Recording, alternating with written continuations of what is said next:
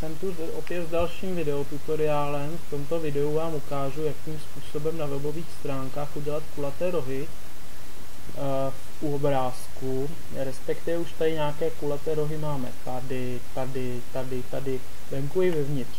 Tady jsou udělány v podstatě tak, že na pozadí je obrázek, který ty kulaté rohy má. Jsem vložil nový obrázek takového lesa a rád bych tady v tomto rohu a tady v tomto rohu měl ten vnitřní roh také kulatý. Takže když si to třeba tady přiblížím, tak v podstatě tuhle barvu pozadí bych sem rád tadyhle udělal kulatý roh. To se udělá tak, že budeme editovat tenhle obrázek a vložíme sem nějakou sekci kulatou o stejném průměru jako tady této barvy. Si vrátím to zvětšení, použiju na to GIMP a použiju na to způsob, na který jsem přišel. Neříkám, že je ideální, ale kdyby někdo z vás měl lepší způsob, tak ho klidně pošlete. Takže já si tadyhle použiju tento obrázek body top, které už tam určité zakulacení má. Akorát, že je to tak, že já tuto barvu potřebuji dostat sem a pak toto skopírovat do tohohle z toho obrázku. Takže já to udělám tak, že napřed přebarvím toto na jinou barvu, třeba na červenou. Takže tady v toolboxu použiji bucket fill tool a potřebuji mít tadyhle ve fill type BG color fill, tohle nechávám a tohle taky nechávám. Barvu si vyberu třeba červenou, to bylo výrazný, a ještě předtím, než to přebarvím, tak kliknu na image, mod a přepnu se do RGB modu. Tak, já tady kliknu prohodit, kliknu a vlastně vybralo se mi tady z té strany se mi tohle vybralo červeně. Já si vlastně to otevřu ještě jednou, open, VG top, a teďka vlastně si vyberu tady se mi to otevřelo jednou, teďka vlastně naberu tuto barvu naberu a na to použiji tadyhle sem tu funkci eyedropper, kliknu, mám tu takové kapátko, kliknu a vlastně nabral jsem sem tuto barvu. Přejdu zpátky sem a zde vlastně, zpět, musím zase prohodit, zde vlastně tuto barvu sem vložím. Takže teď jsem sem vložil tu barvu z tohohle původního prostě záhlavního obrázku. Vyberu to teďka třeba pomocí nástroje Select by Color Tool, kdy sem stačí kliknout, ono se mi to vybere, dám si to C, File, Open, blaníky PGS, otevřu,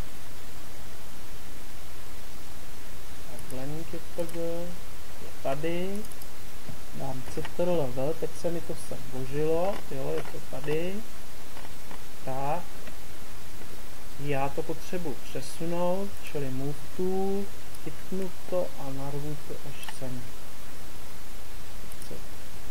Joj, počkat, jsem to chytit takhle.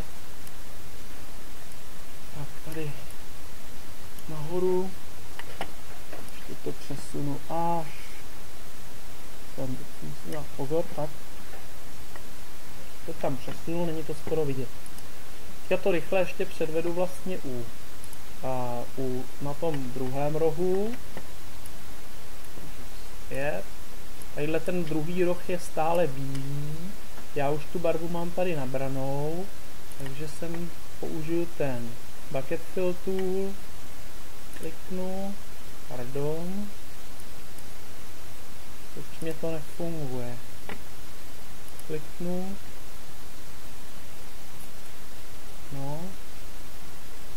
aha,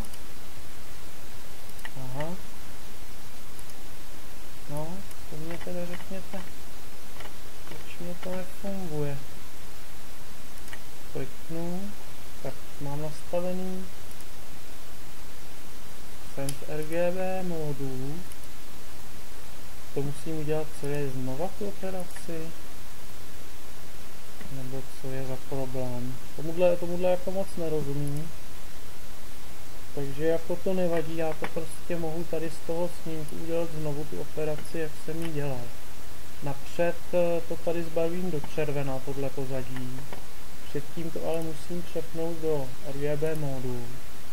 Barvím to do červena, aha, takže to musím prohodit. Barvím to do červena. A teď si to tady zase prohodím a tohle zbarvím do té barvy potřebné. A použiju výběr podle barev. Vyberu to podle barev Ctrl+C, Ctrl+V. No, teď se mi to sem nevložilo. Aha, tamhle se mi to vložilo určitě. Přesně tak. Vezmu tool a tahnu to na druhou stranu. Si odzoomuju, tahnu to sem, ještě kousek. Tak, teď to sem takhle nějak vložím. Si odzoomuji zpátky.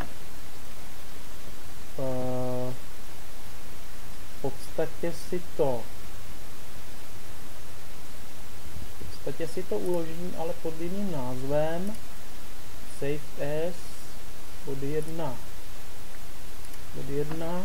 blaník 1, abych měl zálohu tadyhle toho, uložit.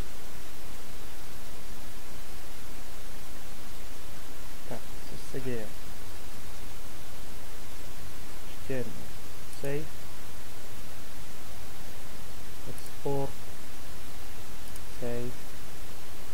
Se to uložilo, teďka si jenom přejdu do HTML kódu, kde mám tady ten obrázek